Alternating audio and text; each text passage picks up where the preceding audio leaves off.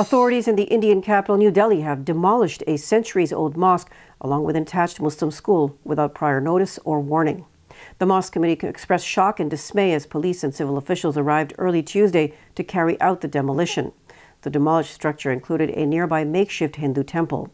The mosque's management was taken by surprise and said that more than 20 orphan students lost their belongings, including copies of the Quran and laptops.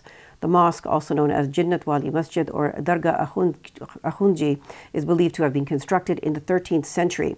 The government-run Waqf Board committee argued that the demolition occurred despite a pending court case regarding land ownership. Authorities from the Delhi Development Authority insist the land belongs to them.